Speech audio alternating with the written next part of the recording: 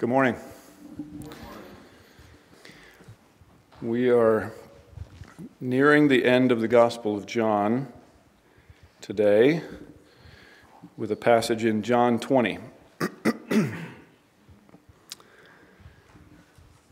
So, leading up to this point in the story, the disciples, weeping, despairing, in disarray, learned that on top of their grief, the body of their beloved teacher and friend is missing.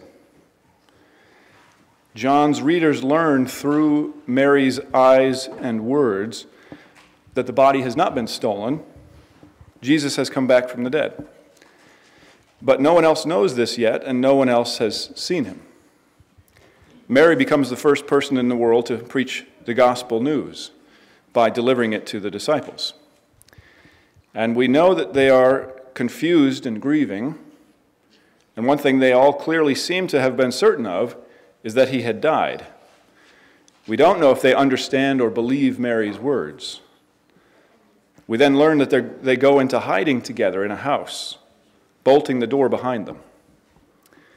And it says in 20:19 and following, "When it was evening on that day, the first day of the week, and the doors of the house where the disciples had met were locked for fear of the Jews, Jesus came and stood among them and said, 'Peace be with you.'" Here Christ is sharing the very peace of God with his people. I can't help imagining that one reason it's necessary for Jesus to say this, though, and he says it 3 times, is that when they're all gathered together, confused, despairing, terrified, and this person they all know was dead, walked into the locked house they were in, everybody probably started screaming at the top of their lungs. And so maybe part of what he's saying is, don't panic. But I digress. After he had said this, verse 20, he showed them his hands and his side. Then the disciples rejoiced when they saw the Lord. Jesus said to them again, "Peace be with you. As the Father has sent me, so I send you." When he had said this, he breathed on them and said to them, "Receive the Holy Spirit. If you forgive the sins of any, they are forgiven them. If you retain the sins of any, they are retained."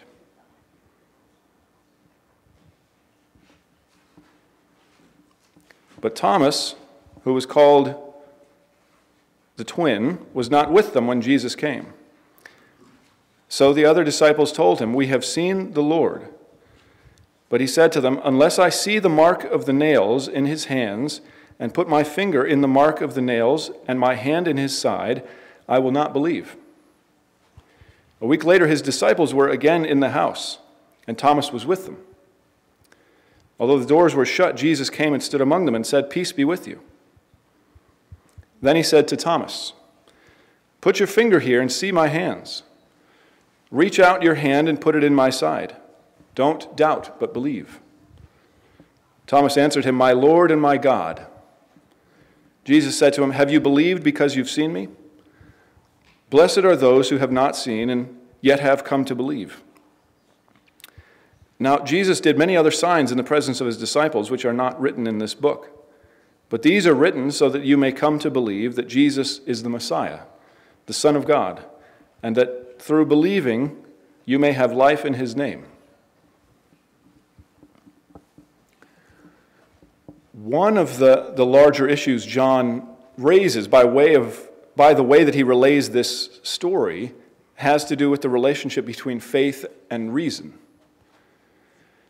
In our contemporary world, it has become common to think of faith as synonymous with mythical thinking or with personal opinion and taste.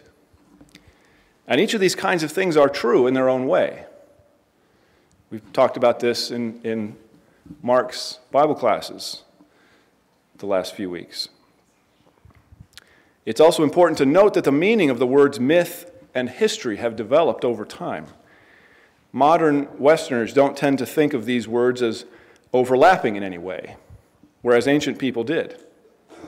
We still rightly say that myths are true in a way, but we don't think of them as being literally true.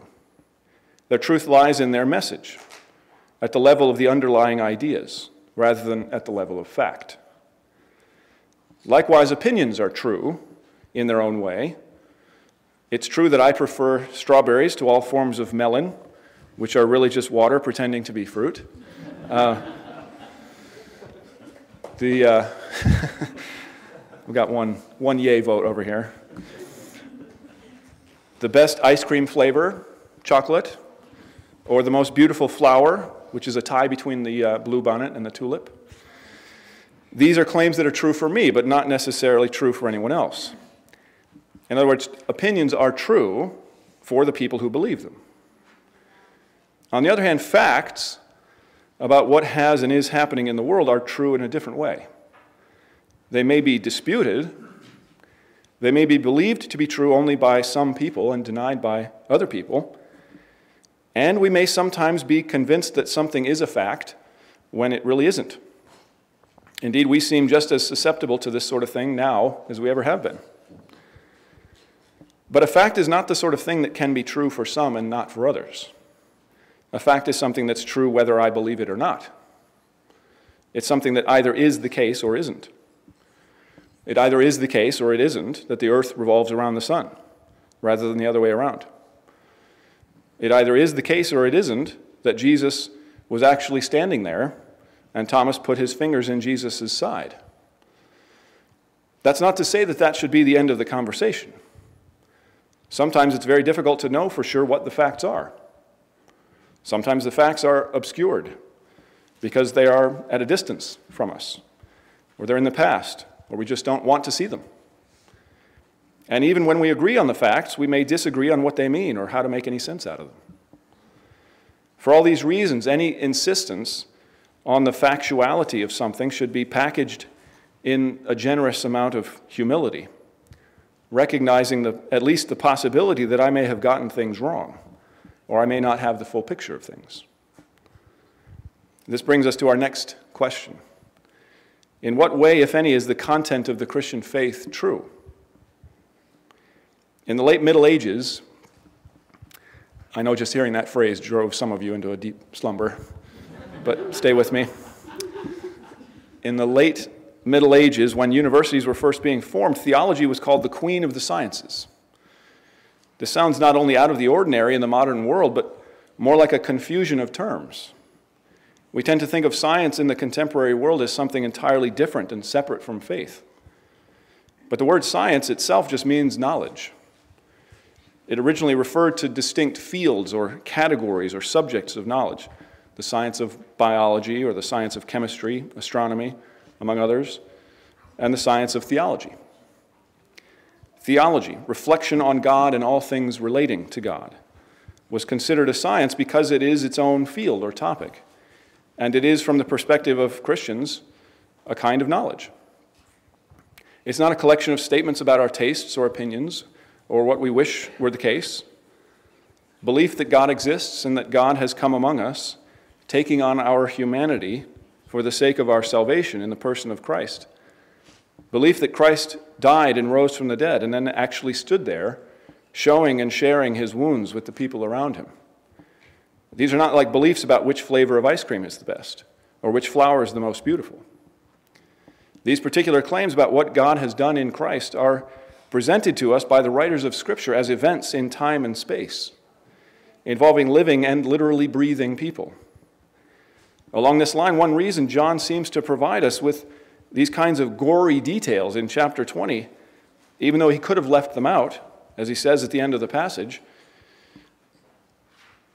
is to communicate to his readers that what he was doing was not spinning fables, but relaying something that happened at a particular time and place in this world, and not simply in his imagination. And I want to focus in for a minute on what it is that he presents to us. This passage is a kind of shocking combination of what we could easily think of as opposing or conflicting themes, ideas, and elements. It's so deeply personal and intimate, fleshy, and yet at the same time it expresses and exhibits Jesus' participation in the eternal triune life of God by his communication of the Spirit of God, Jesus' own Spirit, to the disciples. He rises from the dead, conquering death and sin, He enters a locked home and conveys to his disciples the spirit of the one eternal, transcendent God. But he does this by way of something that's deeply and intimately human. He literally breathes on them. And the breath of Jesus is also the Spirit of God. And in this very way, the passage is also something akin to a creation account. Just as in Genesis, where the Spirit, the breath of God, hovers over the deep as creation is coming into being, so now the Spirit of God is at work again, bringing new life, where death and sin threaten to overtake us. What we're seeing is a divine act of renewal and recreation. We see God's union with and love for creation here. The salvation Christ brings about does not consist in destroying or escaping from his humanity, but in renewing it, in resurrection and reconciliation. Instead of escaping from embodiment, he rises bodily from the dead. This is a divine act, and it enables him to do emphatically fleshy things: eating, touching, breathing, walking, not to mention the fact that he has visible, touchable wounds. This latter detail seems especially important. He's wounded and killed, taking our woundedness to himself and holding it close. And then he shows and shares his wounds. This is not only a demonstration of the fact that he did actually receive a fatal wound, the wound of the Roman spear in his side, which was meant to ensure that the crucifixion victims were actually dead at the end of the ordeal. But when Jesus shares his wounds with Thomas, this is not a cold, rational museum exhibit that he's providing, though that's the way I have always envisioned this. I think among other things, I've been influenced by, in my reading of this passage, by some of the depictions of it that I've seen throughout my life. Depictions like this, which are beautiful in their own way, but they present the story in their own particular way. Depictions showing Jesus with a glowing halo around his head as he kind of stoically, blandly, apathetically allows silly, doubting Thomas with his feeble faith to touch the wound. But pause for a second to think about what we see happen here. Think about wounds you've received, falling down on your bike as a child, or as an adult, I guess, and skinning your knee, breaking a bone, getting even the tiniest splinter, going to the doctor to go through a procedure or have a surgery done. Or think about how your kids are when they're injured. I don't know about you, but none of my kids has ever been very eager to expose and clean out a wound, or to offer up their little fingers so we can try to dig out a buried splinter. Even in the relatively minor cases, what do we all do with our wounds and our hurt? We cover and cradle and nurse them. We hold them close. We find a position that's tolerably comfortable rather than exposing ourselves to pain and further injury. It's hard for us all to stop cradling our injuries and make ourselves vulnerable to others. This is true of both physical wounds and psychological and emotional wounds. The kinds of injuries, losses, grief, trauma, conflict, these are wounds that are not always visible or obvious, but they can still be rooted deep down inside us and fester and persist, even when nothing shows up on the surface. And what we naturally want to do is bury them down there, rather than exposing them to the light for others to see and touch. Why is this? With both the internal, invisible injury and even the outward physical ones, I think maybe one factor at work is a kind of denial. We don't want to admit that there's a wound there in the first place. We don't want the injury to have happened to us at all. And the closest we can come to that being true is to bury it and try not to think about it or deal with it. Because if there is a wound, then there's a loss. There's a flaw, there's pain. Painful memories, painful feelings, and the likelihood of further pain in the future if we do uncover it and try to deal with it. We don't want to expose our wounds to others because wounds hurt. And we fear the pain or maybe the rejection that might come if we admit the wound is there and allow others to see and handle it. If this is true, then the first thing that's needed is to admit that the wound is there, that it will never not have happened. Acknowledging it and all the pain and difficulty and feelings that go with that. And this is one of the most striking things about this passage. We have this divine figure defeating death, entering locked buildings, conveying the Spirit of God with a breath and a word. And yet at the same time, by way of the very same story, John portrays Jesus as one whose identity as the Messiah hinges on and is exhibited by this deep vulnerability to those around him. He weeps with those who weep. He feels all the feelings. And he not only takes our woundedness into himself, he shares them and offers that wounded vulnerability back to us for us to share in it with him. In fact, the disciples, not just Thomas, but the rest of them as well, are now only able to recognize him by his wounds. Did you notice that? The disciples in the house do not rejoice when he walks in. They rejoice when they see his wounds and therefore know him to be Jesus. Think about that. They've gone from being completely unable even to conceive, to fathom the very idea of a wounded Savior, a crucified Christ. And now there is no other way to know who he is. They seem to have undergone a kind of radical transition in that way. Only now do they realize that for him to be the anointed one is precisely for him to be a suffering and self-giving servant to all. It's the same kind of transition all Christ's followers, all the members of Christ's body, must undergo again and again, every time we forget. And we are prone to forgetting. We are saved by a wounded healer, as Henry Nouwen described him, by a Savior who takes our wounds to himself in order that we might be healed.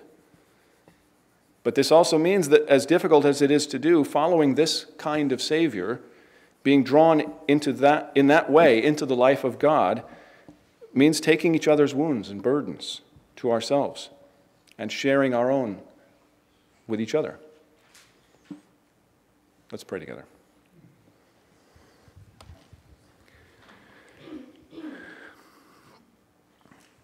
God, we praise your holy name. We rest gratefully in your presence this morning. We pray that you would illuminate our minds and transform our hearts. Breathe into us your Spirit. Teach us to share each other's burdens.